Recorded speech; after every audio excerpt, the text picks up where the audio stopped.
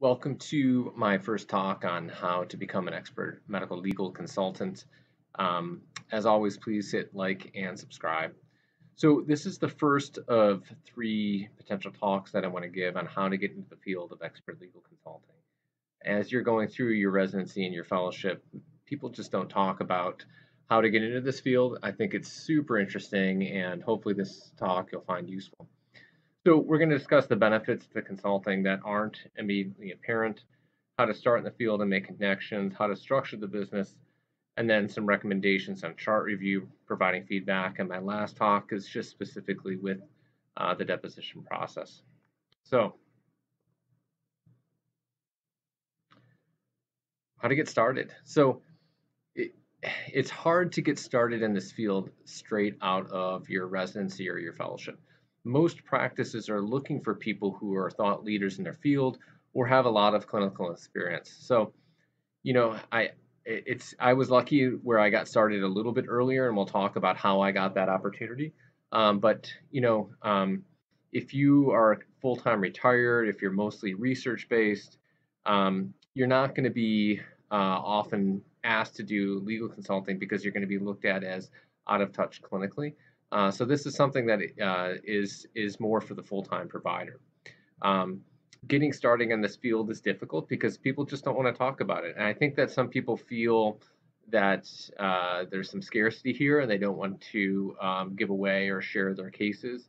I think that there's some maybe some shame that comes with this, that you're part of this process that carries a lot of emotions, but I think that this is super exciting work, and we'll talk about some of the benefits that aren't immediately apparent.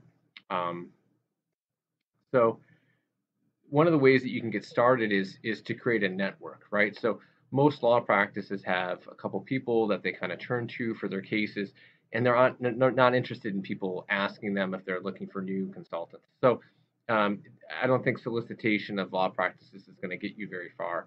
Um, if you are in a larger group, 20, 30, 40 providers, I'm sure if you asked some of the older providers if they did this, a lot of them will say yes, right? And so some of them may be looking to step back, or if they're closer to retirement where they're not going to be able to provide this service anymore because they're not clinically active, they may be willing to pass off the cases to you, or to pass your name off to the attorneys that they're working with. So that certainly happened with physicians from my last group. And then if you're a non-invasive cardiologist like myself, you're going to create relationships with other providers within your group. So I have an interventional provider, an EP provider, a pulmonary critical care physician, and if there are specific questions for their field that does not pertain to general cardiology, such as complications during a procedure or maybe event management or critical care management, I will refer those questions to other providers in my network, and they'll do the same with me, vice versa. So having a network of physicians that you can lean on or ask questions to is also important, because sometimes you don't know the answer, or sometimes there may be a gray area between non-invasive cardiology and invasive cardiology. So some of the things that I didn't immediately know about is that this changes the way that you document.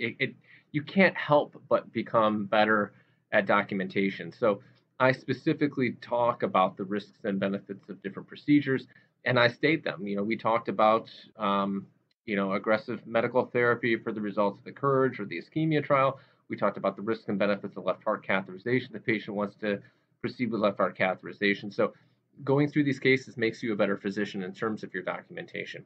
Um, Oftentimes, when these cases come up, the plaintiff's attorney, who's representing the patient or the family of the patient who may have passed, often sues every single person in the hospital. So from the ER doctor to the ER nurse to the internal medicine doctor to the cardiologist, intensivist. So everybody is named in the suit, and the idea is that maybe some people are going to start, pointing fingers at each other and start to push other people under the bus. So this is an opportunity for you to get providers off of the case who were following standard of care. And so you can go through and say, yes, this one person may have made an error, but all these other people did their job appropriately. So that's a good feeling. We have difficulty staying up to date sometimes with our reading, right? So this is a job that pays you to do research. So, one of my first cases involved a transesophageal echocardiogram that went awry and had an esophageal perforation, which is super uncommon in the order of 1 in 5,000. So, to be able to review the literature on how often this occurs, what are the risk factors, was useful because that's some of these rare outcomes you often don't know as much about until you get into the weeds. Um, and then also just you stay pretty up to date with the guidelines as well because oftentimes that's considered more of the standard of care. Um, you get brief insights also into other hospitalizations and how they operate. So, we may be I've been at 2 different hospital systems in my career, but we don't often get exposure to dozens of different hospital systems. So, seeing how different systems operate, how do they activate their cath lab, what's their organization within the ER setting, I think that's been useful as well. And then lastly, this is super important is how do the system issues influence care. So for instance, frequently these cases arise because it happened at 2 in the morning, or somebody missed a verbal handoff, or somebody didn't show up in time, or there was a lab error, or the lab machine was not working, right? So there was critical points along the way where the system broke down and left the physician exposed. And so, when I'm a lot more careful on how I do handouts now, and I'm a lot more aggressive when it comes to ordering things stat, especially in the emergency room, because I want the results to come back in a timely manner, and I don't want us to be late in responding to something because of that. Um, yeah, and I also do both verbal and email handouts now when I'm signing off services when I'm coming in or off of the inpatient service.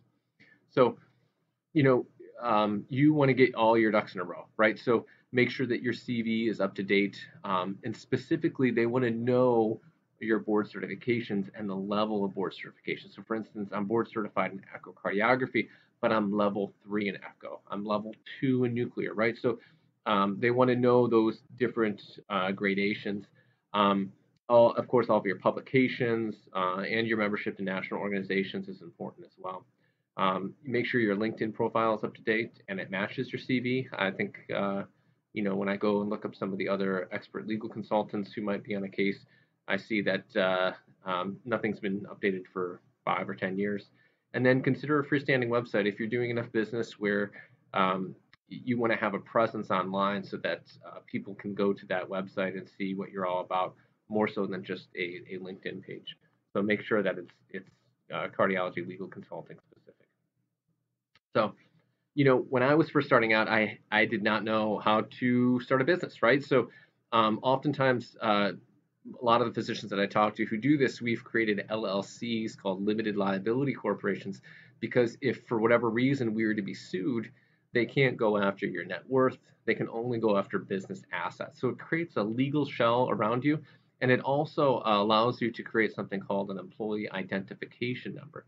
Now, this is as opposed to your social security number. So this is your employee tax ID number and allows you to put all of your income through your legal consulting business, all your legal income through the business. Okay, so our federal tax rates are often really high because we're physicians and luckily we make decent money, but the LLC tax rates are often much lower. So I'm not a tax expert. You need to talk to your accountant, but I know that at least for my family, it's a financial benefit to have the money go through that LLC. Each state is different. In Michigan, it was very easy to create an LLC. In the state of New York, it's very difficult to create an LLC. So I used a company called Zen Business to create my LLC for me. It was worth I don't know, I think it was like $600 or $700, much cheaper in most states. They don't have the regulatory hurdles like the state of New York has. Um, yeah, and then this is the EIN number or the employee identification number. This is what you're going to put on your W-4 instead of your social security number because you want all that income going through the business account.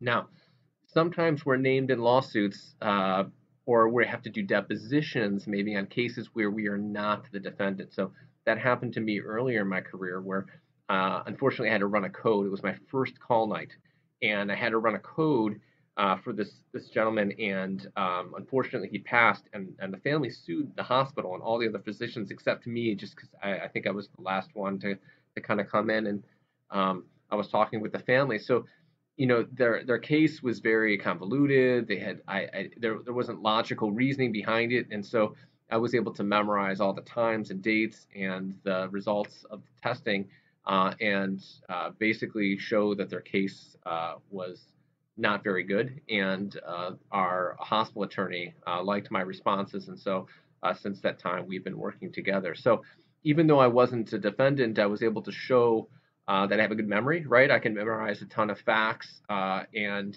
results, and use it to my advantage, and think on my feet while being interviewed.